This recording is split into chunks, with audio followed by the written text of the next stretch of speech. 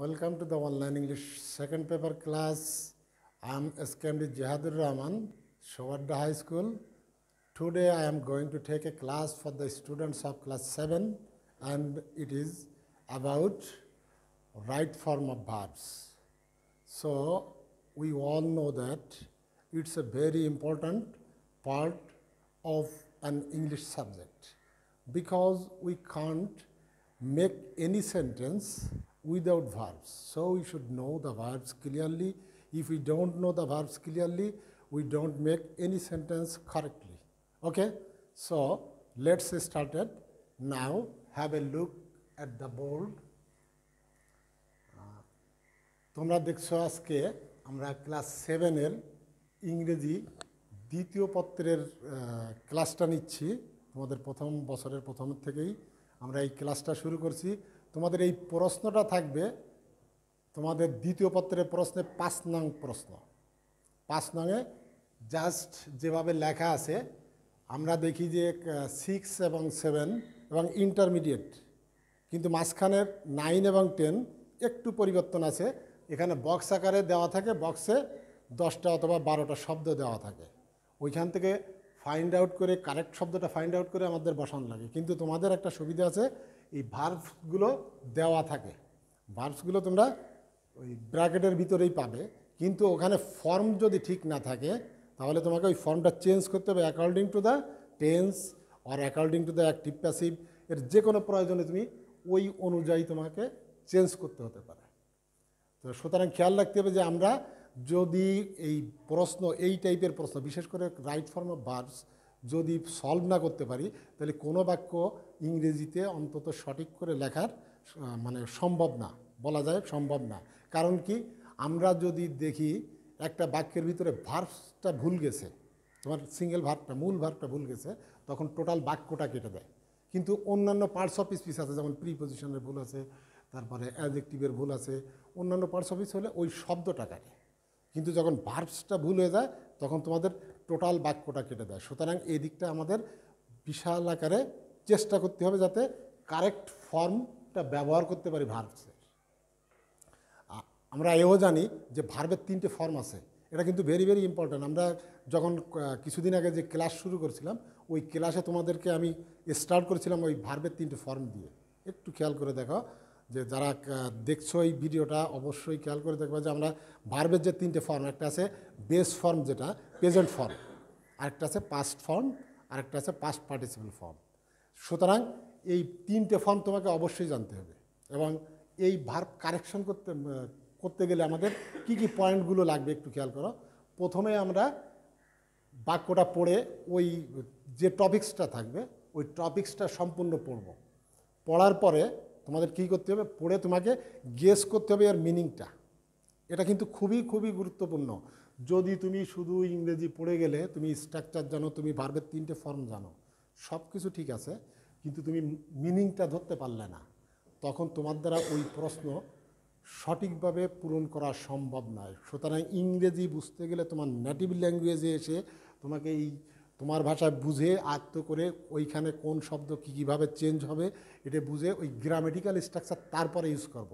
কিন্তু প্রথমে আমাকে ওই বিষয় সম্পর্কে একেবারে ক্লিয়ারভাবে ধারণা থাকতে হবে। তাই এই ক্লিয়ার ধারণা একদিনে আসে না, ইটস এ কন্টিনিউয়াস প্রসেস। সুতরাং তোমাকে রেগুলার প্র্যাকটিসের পরে থাকতে হবে। একদিন করলাম পরের দিন করলাম না, তা হবে না। এটা তোমাকে রেগুলার প্র্যাকটিস করতে করতে একসময় আমরা শব্দগুলো আয়ত্ত করতে পারবো, শব্দের মিনিংগুলো ধরতে পারবো, এবং টোটাল বাক্যটার মানেটা সুন্দরভাবে যখন আমরা ধরা শিখব তখন বুঝবো যে আমরা এই বিষয়ে যে প্রশ্নগুলো আসবে ওই প্রশ্নের স্ট্রাকচার, গ্রামেটিক্যাল স্ট্রাকচার অনুযায়ী এটা সলভ করতে পারবো। তাছাড়া কোনোভাবেই এই ভার্বসগুলো সঠিক করা সম্ভব নয়। সুতরাং আমাদের প্রথম পয়েন্ট থাকবে, প্রথম থেকে শেষ পর্যন্ত বিষয়টা পড়ব। পড়ার পরে একটু খেয়াল করব এটা কি অতীতকালের বিষয় না বর্তমানের না ভবিষ্যতের।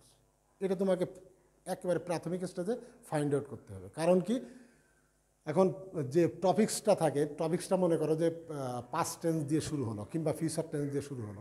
দেখা যায় যে ফিউচার টেন্স দিয়ে যেটা শুরু হয়েছে ওই টপিক্সটা বেশিরভাগ ক্ষেত্রে ওই ভবিষ্যৎকাল সম্পর্কেই ধারণা দিতে থাকে। ওর ভিতরে ইনকেস যদি প্রয়োজন থাকে তাহলে হয়তো আমার টেন্সের চেঞ্জ করতে হতে পারে। সাধারণত ওই টেন্সে আমরা ব্যবহার করি। পাস্ট টেন্স থাকলে সাধারণত পাস্ট টেন্সের যে 4 প্রকার আছে ওই টেন্স অনুযায়ী আমাদের ব্যবহার করা লাগে। তো এই দিকটা আমরা প্রথমে খেয়াল রাখবো। তারপর দ্বিতীয়, সাবজেক্টের সাথে ভার্বের একটা সম্পর্ক আছে, একে বলে subject and verb agreement. Subject এবং ভার্ব এগ্রিমেন্ট এটা কিন্তু গুরুত্বপূর্ণ, কারণ কি সাবজেক্ট যখন সিঙ্গুলার হবে ভার্বটাও হবে সিঙ্গুলার, সাবজেক্ট প্লুরাল ভার্বও প্লুরাল। সুতরাং এই দিকটাও খেয়াল রাখতে হবে। এরপরে সাবজেক্টটা অ্যাক্টিভে আছে, মানে দ্যাট মিন্স অ্যাক্টিভ কিনা, সে নিজে কাজ করতেছে কিনা। যদি নিজে কাজ করে তাহলে বুঝবে যে এটা অ্যাক্টিভ সেন্সে আমি লিখবো, এক সেন্সে আমার এক টেন্সে লিখতে হবে। আর যখন দেখবো যে সাবজেক্টটা ইনঅ্যাক্টিভে আছে, দ্যাট মিন্স আমরা প্যাসিভ যেটা ব্যবহার করি ওই প্যাসিভেই ব্যবহার করা লাগবে। যদিও এখানে অক্সিলারি ভার্ব দেওয়া না থাকে, তোমাকে ওই প্যাসিভের যে গ্রামেটিক্যাল স্ট্রাকচার আছে ওই স্ট্রাকচার অনুযায়ী তোমাকে ওইটা চেঞ্জ করে তোমাকে লিখতে হবে। যেমন বুকস শুড বি রিড, এখানে শুডের পরে বি দিয়ে রিড বলছি, 3টে শব্দ আমি বলছি। বুকস শুড বি রিড, বই পড়া উচিত, কিন্তু আমার বই পড়া উচিত যে কিংবা আমাদের বই পড়া উচিত উই শুড রিড বুকস, তখনও বি ব্যবহার করিনি। খেয়াল করো, শুড দিয়ে রিড বলছি, শুড দিয়ে রিড। আর এক জায়গায় বুকস শুড বি রিড, এই যে পার্থক্য, এই পার্থক্যটা যখন সাবজেক্ট যেহেতু আমরা পড়তেছি, সেহেতু আমরা সাবজেক্ট এখানে অ্যাক্টিভ, তখন subject plus modal plus base form of verb, ভার্বের বেস ফর্মটা ব্যবহার করলাম। আর যখন প্যাসিভ সেন্সে যাবে তখন আমাকে ওই প্যাসিভ স্ট্রাকচারেই ব্যবহার করা লাগবে, যে বুকস শুড বি রিড। ওকে, তা এইটা একটা গুরুত্বপূর্ণ। এরপরে দেখবা যে যদি শূন্য স্থান বা তোমাদের ওই ব্র্যাকেটের আগে অংশটা যদি সাবজেক্ট অংশের ভিতরে থাকে, ওই মূল ভার্বটা যেটা আমরা কারেকশন করব, ওই অংশটা যদি সাবজেক্ট অংশের ভিতরে থাকে, সাধারণত ওই শব্দটা আমরা জেরান্ড আকারে করে দিই। জেরান্ড বলতে ভার্বের সাথে আইএনজি যোগ করে দিই, মানে যে শব্দ নাউন এবং ভার্বের কাজ করে, এইটাই সাধারণত জেরান্ড। বেশিরভাগ ক্ষেত্রে আমরা জেরান্ড ব্যবহার করি। তাছাড়া যদি প্রিপোজিশনের পরে দেওয়া থাকে ওই শূন্য স্থানটা কিংবা ওই শব্দটা যদি দেওয়া থাকে, তাহলে আমাকে প্রিপোজিশনের পরে সাধারণত ফলোজ দ্য নাউন, ওর পরের শব্দটা অবশ্যই নাউন হবে। সেটা তুমি জিরান দিয়ে করে পারো কিংবা নাউন ফর্মও করে দিতে পারো, এর যে কোনো একটা। তোমাকে অবশ্যই এই 3টে দিক খেয়াল রাখতে হবে। তা আমরা আজকে যে বিষয়টা আছে রাইট ফর্ম অফ ভার্বস, আমি এখানে লিখে রাখছি তোমাদের জন্য প্রশ্ন, বোল্ডে দেখো। আর ক্লাস 7-এর ছাত্র যারা আছো তারা তো দেখবাই, অন্যান্য ক্লাসের ছাত্রদের জন্য এটা সমানভাবে গুরুত্বপূর্ণ, যেহেতু রাইট ফর্ম অফ ভার্বস প্রত্যেকটা ক্লাসে আছে। শুধুমাত্র বর্তমানে 8-এর যে ইংরেজি ওটা ছিল আগে, কিন্তু এখন দেয় নেই, যদিও একটা গুরুত্বপূর্ণ টপিকস। কারণ কি, এই ভার্বস যদি না চিনতে পারো তুমি সাবজেক্ট ধরতে পারবে না, সাবজেক্ট না ধরতে পারলে তোমার ভার্ব সেন্টেন্স আর কারেক্ট হবে না।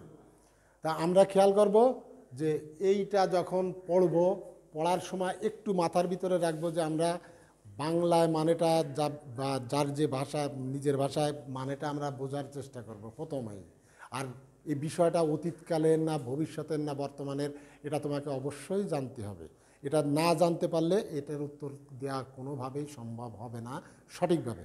ওকে, তা আমরা এখন একটু পড়ে নিই বিষয়টা।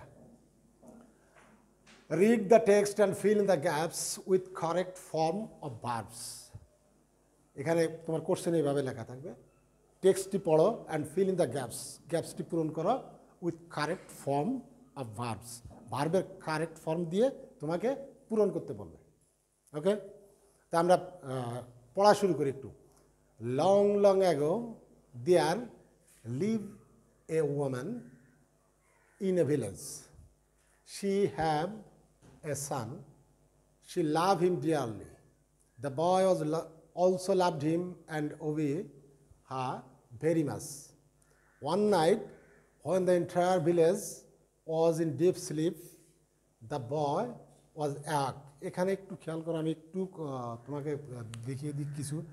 একটা শব্দ দেখো, এখানে একটা আমি আন্ডারলাইন করে দিচ্ছি, awake and busy in studies. His beloved mother also sleep. All on a sudden, all on a sudden she wake up and fell thirsty. এই বিষয়টা আমরা পড়লাম। তাই এই বিষয়টা একটা জাস্ট একটা ঘটনা, একটা মহিলা এবং তার সন্তানকে নিয়ে জাস্ট যে পড়াশোনা করতেছিল ছেলেটা, ওই সময় তার মা জাগলো, জেগে পানি ছিল বা পানি পিপাসা লাগলো, এই পর্যন্ত। এখানে কিন্তু তোমাদের 10টা প্রশ্ন থাকবে, 10টা থাকবে হাফ মার্ক করে। 10টা প্রশ্ন থাকবে কত মার্ক করে? হাফ মার্ক করে। তার মানে তোমাদের ইট ক্যারিজ 5 মার্কস, তোমাদের 5 মার্ক থাকবে। ওকে। আর লেখার সময় আমরা প্রশ্ন যখন উত্তরটা লাগবো তখন কিভাবে লাগবো ওটাও দেখাই দেবো। তা আমি যে দুটো বলছিলাম, এখানে দেখো এই স্লিপ, এই শব্দটা এটা কিন্তু এখানে নাউন আকারে ব্যবহার হয়ে গেছে, অথচ এখানে দেখো স্লিপ ভার্বের ভিতরে আছে। সুতরাং একই শব্দ সেন্টেন্সের পজিশন অনুযায়ী, বসার পজিশন অনুযায়ী সে কিন্তু তার পার্টস অফ স্পিচ চেঞ্জ করতে পারে। এ স্লিপ মানে ঘুম, আর এই স্লিপ মানে ঘুমানো, কাজ। ওকে। আর এই শব্দটা দেখো এক, দ্য বয় ওয়াজ এক, দ্য বয় ওয়াজ এক। এই এক মানে জাগরিত, আর এক মানে জাগানো। ভার্বে যখন থাকে তখন জাগানো। এর আর একটা মানে আছে যে এই ল্যাঙ্কশায়ারের একটা প্রদেশের ছুটির দিনকে এক হিসেবে ধরায়। দ্য বয় ওয়াজ এক and busy in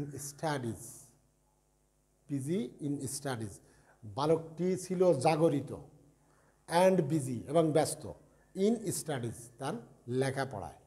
his beloved mother also slip. এই স্লিপটা তাকে ঘুমাচ্ছিল আর কি। আমরা এই মানে বুঝে, মানে ধরে এটা কন্টিনিউয়াসে যাবে না পাস্ট ইনডিফিনিটে যাবে না পারফেক্টে যাবে, এইটা আমরা কিন্তু এই মানের পরে ভিত্তি করে ধরতে পারবো। তাছাড়া এই ইংরেজি যে এখানে সবগুলোই তো একই রকম দেখাচ্ছে, সাবজেক্টে পরে ভার, সাবজেক্টে পরে ভার। কোনো কোনো সময় দেখা যায় কন্টিনিউয়াসে ব্যবহার করা লাগতে পারে, মানে বাক্যের গঠন অনুসারে। সুতরাং এই দিকটা বুঝতে গেলে তোমাকে অবশ্যই রেগুলার প্র্যাকটিসের বিকল্প নেই, এবং ভার্বের 3টে ফর্ম জানতে হবে, সাবজেক্ট সম্পর্কে ক্লিয়ার ধারণা থাকতে হবে। যদি এই ক্লিয়ার ধারণা না থাকে তাহলে এটা সম্পর্কে পারা কিছুটা কঠিন হয়ে যাবে। তা আমরা দেখো কীভাবে মানে সলভ করতে পারি। লং অ্যাগো, আবার কিছু শব্দ আছে, কিছু সাইন আছে, ইন্ডিকেশন আছে, যে সাইনগুলো থাকলে আমরা সাধারণত একটা নির্দিষ্ট টেন্সে ব্যবহার করি। যেমন yesterday, last night, last week, এই শব্দ, এবং লং অ্যাগো, দেয়ার, ওয়ান্স আপন এ টাইম, এগুলো যদি দেওয়া থাকে সাধারণত আমরা পাস্ট ইনডিফিনিট টেন্সে ব্যবহার করি। তা প্রথম বাক্যটা দেখো, long ago there leave A women in a village. ওকে, তাহলে এটা কোন টেন্সে যেতে পারে এটা তো আমরা বুঝতে পারছি, যেহেতু লং অ্যাগো, এটা আমরা পাস্ট ইনডিফিনিট টেন্সে ব্যবহার করব। তো এখন এই ভার্বের বেস ফর্ম কিন্তু এখানে দেওয়া থাকবে, তোমাকে ওই চেঞ্জ যদি দরকার হয় আমরা ওই চেঞ্জটা করে নেব। এটার পাস্ট ফর্মটা কি? লিভড। পাস্ট ফর্মটা লিভড, পাস্ট পার্টিসিপেলও একই। তা আমরা উত্তর লেখার সময় এই প্রশ্নটা তোলার দরকার নাই তোমাদের খাতায়, তোমরা শুধুমাত্র অ্যান্সার টু দ্য কোশ্চেন নং লিখে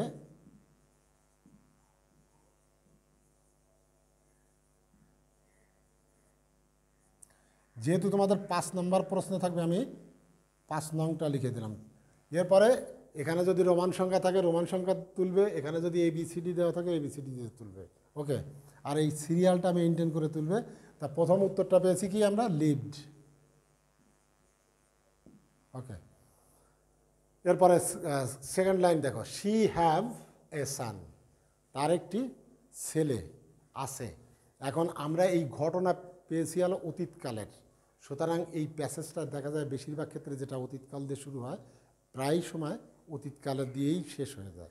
অতীতকালের যে 4 প্রকার টেন্স আছে, যেমন present indefinite, present continuous,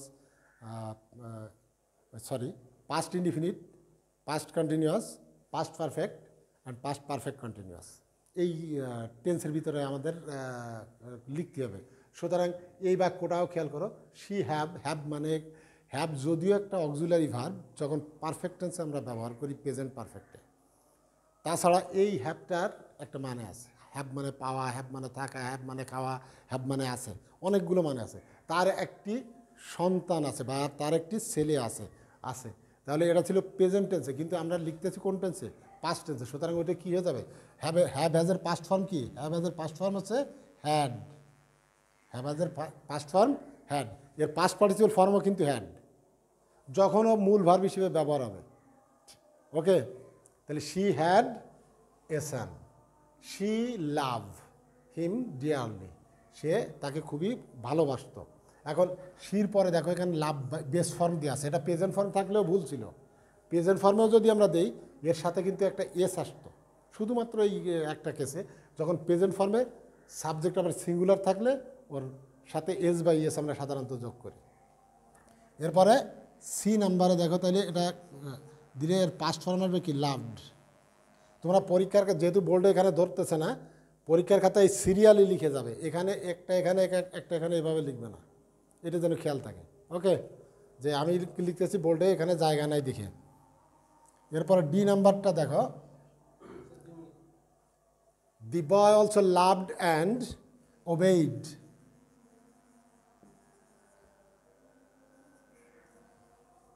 Her very much. One night when the entire village was in deep sleep, the boy was awoke and busy in studies. His beloved mother also.